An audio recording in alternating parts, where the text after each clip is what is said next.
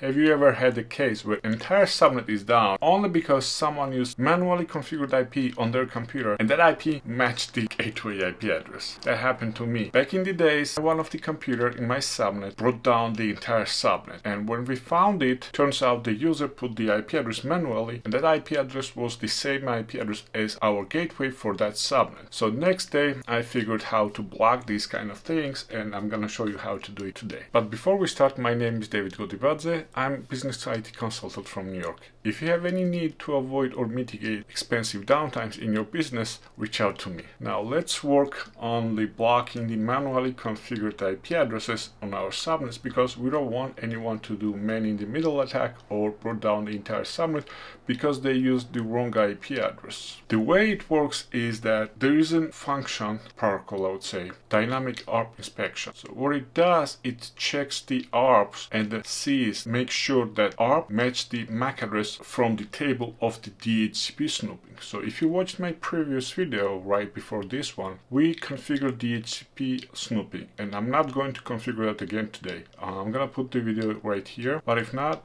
I'm gonna show you what's the configuration here. So this is how you configure DHCP snooping. It's configured for VLAN 1. We excluded extra information for back compatibility on the older DHCP servers. This is actually globally enabled DHCP snooping. And then this is trusting the interface, making sure that we have legit DHCP here, so we trust this interface. Now, if you don't know what the DHCP snooping is, you better watch this video again. Now, all we need to do is enable dynamic ARP inspection and trust the port. Now, how the dynamic ARP inspection works. It uses the DHCP snooping binding table, and I'm gonna show you what table I'm talking about now. Show IP DHCP snooping binding. So this is the table. And what dynamic ARP inspection does is when IP and MAC address comes on the interface, the switch checks if the IP matches the MAC address from this table, and if not, it just drops it.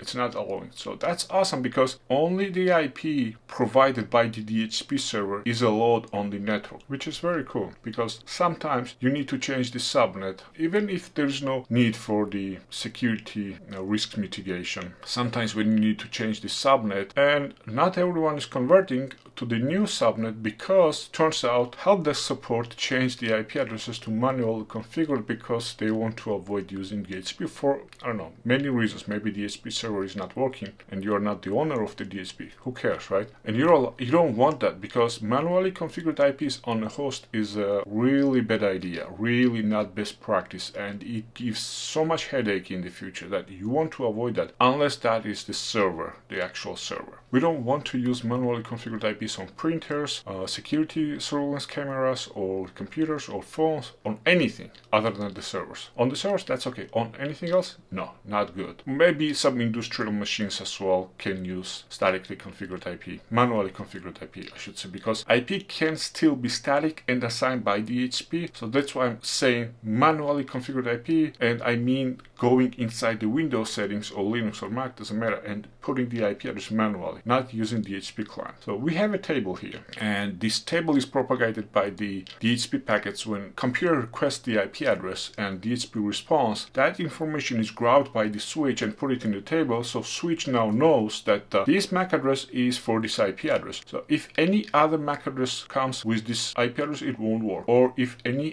different IP address, or if the same IP address comes with a different MAC address, it still won't work. So let me enable dynamic ARP inspection first, and I'll show you what I'm talking about. First, we need to trust the interface, because uplink interface is statically configured IP address, let's say firewall, gateway, next-up, doesn't matter. And dynamic ARP inspection will block that unless we trust the interface. The way we trust it is absolutely the same as we trust on DHCP snooping. So we go into the interface, IP ARP inspection, and trust. Now, since this is trusted now we can enable the dynamic ARP inspection globally. And for that, we do IP ARP inspection, and we say on which VLAN we want to enable, just like on a DHCP snooping. 1. Now if I go into my Windows, this is this computer, you see the IP address? That's the same IP address here, right? It's connected to the Ethernet, fast Ethernet 0/1, okay? It has this MAC address, and now I'm going to change the IP address. I'll configure the IP address manually, and you'll see how it will start blocking. Let's use 12.34.56. Now, if I use 104 again, it will work for some time until this association is still in the table. But once this is gone, based on the DHCP list timeout, then it will stop working. So we are going to try to use completely different IP address because, you know, we want to block any IP that is not provided by DHCP server. So basically, if you implement that, any of the IP on the network will be visible from the DHCP server, and you know for sure that there are no new extra IPs because of help desk or service desk or the advanced user who has the admin rights. You will make sure that the only IPs you have on the subnet is from the DHCP server, which is kind of cool, you know, because that's a control. Now, let me clear the login here,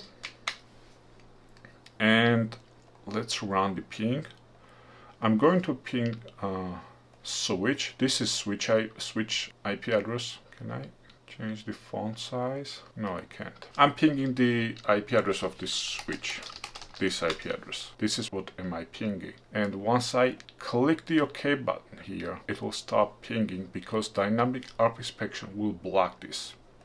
And we lost the connection to the switch because we were connected to through the SSH. Now let's go connect through the console and see what's going on. Yes, switch is yelling that I'm blocking the IP address from the switch, but actually, you know what? Yeah, 105. You see, we are blocking this IP address. This is the IP address we set here when we configured manually. 105. And it's red, it's not pinging anymore. But if we change into DHCP client, ta-da, it's pingable again. So this is awesome. Actually, this is hardening the layer 2 security on the Cisco switching environment. So both DHCP snooping and dynamic ARP inspection is really good thing to have. So try to implement that, but don't forget, if you reboot the switch, that's a bonus information, because I've seen the guy drop the entire subnet because he didn't know how this worked. He rebooted the switch and computer didn't get the IP address again. You know how Windows sometimes saves the IP address when you unplug and plug? Windows has this still the same IP address, didn't request the new IP address, didn't renew the IP address. In that case, this table is empty because you restarted the switch, but the Windows still has the old IP address. So those packets coming from these kind of Windows will be dropped. So what you need to do is renew the IP address. Let's say do something like this. On the Windows IP config, renew. And this will force Windows to get again the IP address. Well, probably it's gonna be the same IP address because that's how DHCP works, but even if it's the new IP address, you don't care. It still be in the switch DHCP snooping binding table, and dynamic ARP inspection won't block it anymore. Now, don't forget to enable trust on the interface, because if you don't trust, then your gateway, which in my case is .1, will be manually configured IP. It is already manually configured IP, right? Why would you have DHCP client on the next hop interface, such as gateway or the firewall? So for the switch, this is manually configured IP address, and if you don't enable trust on that interface, switch will drop these packets coming from the gateway of the switch, like from the firewall, for example. So you need to enable that. And this is it. This is how you enable dynamic ARP inspection. Now, some of the commands you can use to troubleshoot is, for example, show IP ARP inspection interfaces. This is a pretty awesome command. It tells you which interface is trusted, if it is or not. Then there is a show IP ARP inspection, VLAN 1, for example.